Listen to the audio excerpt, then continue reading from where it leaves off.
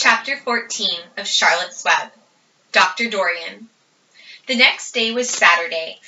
Fern stood at the kitchen sink, drying the breakfast dishes as her mother washed them. Mrs. Arable worked silently. She hoped Fern would go out and play with the other children, instead of heading for the Zuckerman's barn to sit and watch animals.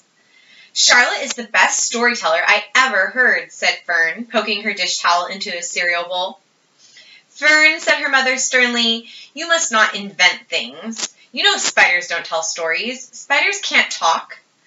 "Charlotte can," replied Fern. "She doesn't talk very loud, but she talks." "What kind of story did she tell?" asked Mrs. Arable. "Well," began Fern, "she told us about a cousin of hers who caught a fish in her web. Don't you think that's fascinating?" "Fern, dear, how would a fish get in a spider's web?" said Mrs. Arable. "You know it couldn't happen. You're making this up." "Oh, it happened all right," replied Fern. "Charlotte never fibs. This cousin of hers built a web across a stream. One day she was hanging around on the web, and a tiny fish leapt into the air and got tangled in the web. The fish was caught by one fin, Mother. Its tail was wildly thrashing and shining in the sun. Can't you just see the web sagging dangerously under the weight of the fish?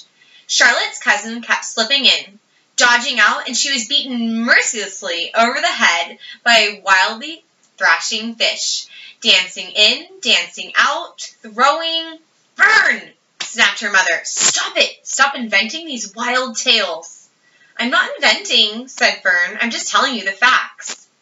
"What finally happened?" asked her mother, whose curiosity began to get the better of her. "Charlotte's cousin won. She wrapped the fish up. Then she ate him when she got good and ready. Spiders have to eat, the same as the rest of us." "Yes, I suppose they do," said Mrs. Arable vaguely. "Charlotte had another cousin who is a balloonist. She stands on her head, lets out a lot of line, and is carried aloft on the wind. Mother, wouldn't you simply love to do that?" "Yes, I would, Fern, come to think of it," replied Mrs. Arable. "But, Fern, darling, I wish you would play outside today instead of going to Uncle Homer's barn. Find some of your playmates and do something nice outdoors. You're spending too much time in that barn. Isn't it good for you? It isn't good for you to be so alone so much." "Alone?" said Fern. "Alone? My best friends are in the barn cellar. It is a very sociable place." "Not at all lonely." Fern disappeared after a while, walking down the road toward Zuckerman's. Her mother dusted the sitting room. As she worked, she kept thinking about Fern. It didn't seem natural for a little girl to be so interested in animals. Finally, Mrs. Arable made up her mind. She would pay a call to old Dr. Dorian and ask his advice. She got in the car and drove to his office in the village. Dr. Dorian had a thick beard. He was glad to see Mrs. Arable and gave her a comfortable chair. "It's about Fern," she explained. "Fern spends entirely too much time in the Zuckerman's barn. It doesn't seem normal. She sits on a pig stool in a corner of the barn cellar near the pig pen and watches animals hour after hour. She just sits and listens." Dr. Dorian leaned back and closed his eyes. "How enchanting," he said. "It must be real nice and quiet down there. Homer has some sheep, hasn't he?"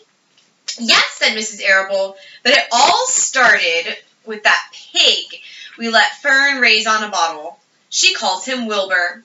Homer bought the pig, and ever since it left our place, Fern has been going to her uncle's to be near it." "I've been hearing things about that pig," said Dr. Dorian, opening his eyes. "They say he's quite a pig." "Have you heard about the words that appeared in the spider's web?" asked Mrs. Arable nervously. "Yes," replied the doctor. "Well, do you understand it?" asked Mrs. Arable. "Understand what?" "Do you understand how there could be writing in a spider's web?" "Oh, no," said Dr. Dorian. "I don't understand it. But for that matter, I don't understand how a spider learned to spin a web in the first place. When the words appeared, everyone said they were a miracle. But nobody pointed out that the web itself is a miracle." "What's miraculous about a spider's web?" said Mrs. Arable. "I don't see why you say a web is a miracle. It's just a web." "Ever try to spin one?" asked Dr. Dorian. Mrs. Arable shifted uneasily in her chair. No, she replied, but I can crochet a doily and I can knit a sock. Sure, said the doctor, but somebody taught you, didn't they? My mother taught me. Well, who taught a spider? A young spider knows how to spin a web without any instructions from anybody. Don't you regard that as a miracle? I suppose so, said Mrs. Arable. I never looked at it that way before. Still, I don't understand how those words got into the web. I don't understand it, and I don't like what I can't understand. None of us do, said Dr. Dorian, sighing.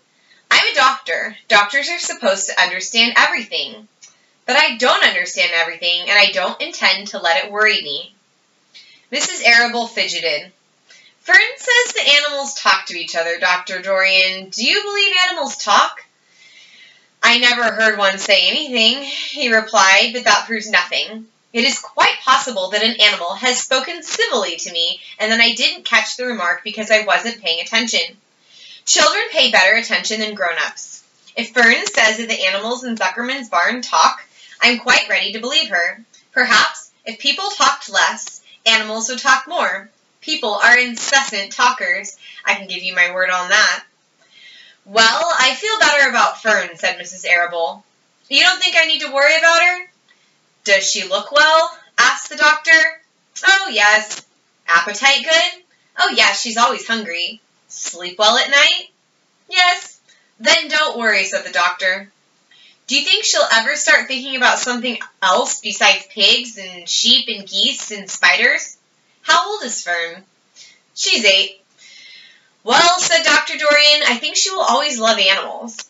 But I doubt that she spends her entire life in Homer Zuckerman's barn cellar. How about boys? Does she know any boys?